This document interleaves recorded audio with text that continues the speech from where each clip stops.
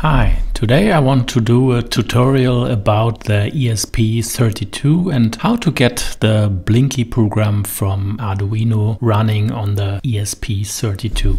Before we start with the Arduino code, let's first go to the wiring. The first step is to power up your ESP32 module with a 3.3 volt and the ground. And I use my USB to UART converter because I want to display all the logging information onto my computer screen. But unfortunately, we cannot use the 3.3 volt output of our USB to UART converter because it cannot deliver enough current for our ESP32 module. So instead we use a small voltage regulator. I used a 5 volt output from my USB to UART converter and regulate the voltage down to 3.3 volt. I used the AMS 1117 3.3, but you can use all other voltage regulator. You only have to look into the data sheet and see how you can step down your input voltage down to 3.3 volt. Next step is to wire up the transmission and receive line for the UART so we can output all the logging information. So you have to wire up the receive line from the ESP32 to the transmission line and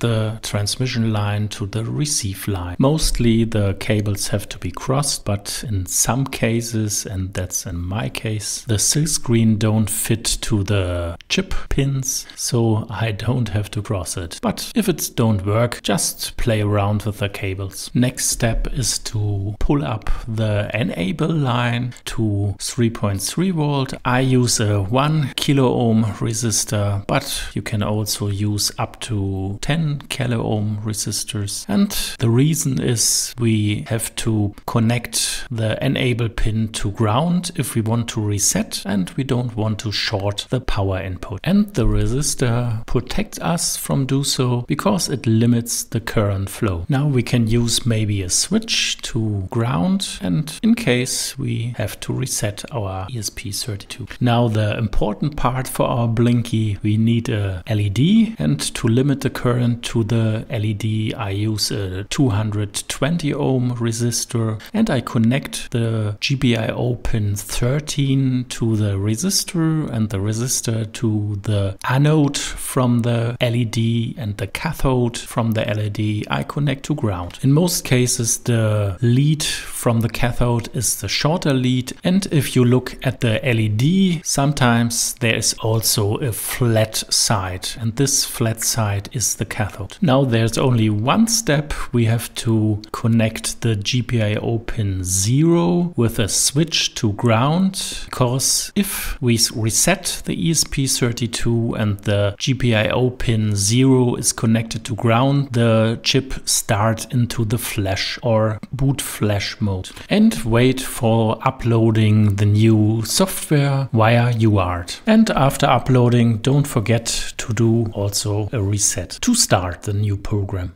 Now let's have a look at our board.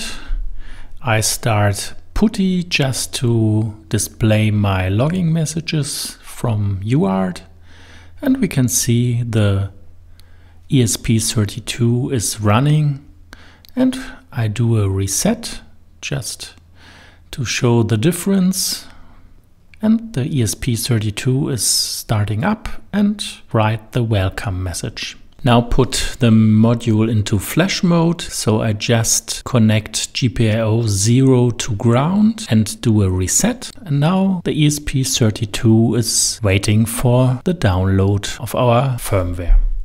Now let's begin with the Arduino IDE. If you want to see how to install the ESP32 core to Arduino, just watch my other video down in the info cards. So let us start the Arduino IDE and we have a look at the tool menu, and we can see that we use our ESP32 development board. We set up our upload speed and our USB to UART converter is connected via def TTY USB, and we can compile our sketch.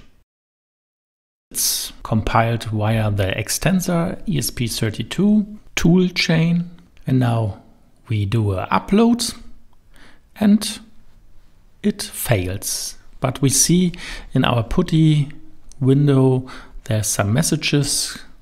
So the reason is we have to close the PuTTY window before we can upload any sketch. So close the window and we upload again, and we successfully uploaded our new Blinky program. But it don't start. First we have to reset the ESP32. So we connect the reset wire to ground, and now our LED is blinking.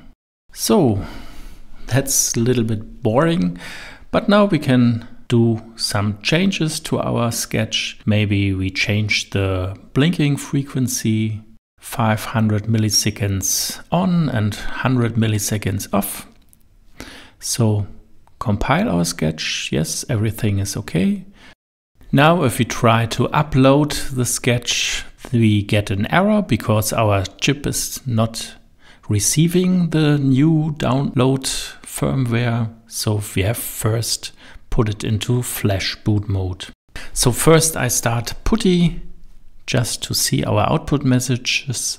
But first let's put GPIO pin 0 to ground and do a reset. Now we are ready for uploading. And I close PuTTY, so we get no error, and we do an upload. And we successfully uploaded our sketch and do a reset again. And now we see the fast blinking LED. So maybe we can change again our sketch and do some output messages to UART. So I start introducing new variable.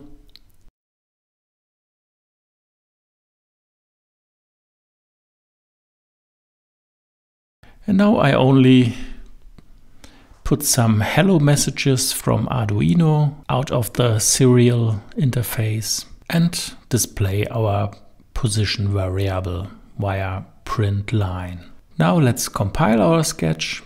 Works fine. And bring back our device to boot and just upload the new sketch. And after uploading, we reset again and have a look to our output display. Now can do a reset again, so our positions start at 0. So I think that's enough to begin with the ESP32. So thanks for watching today, and I hope you enjoyed the video and you learned something, and bye bye.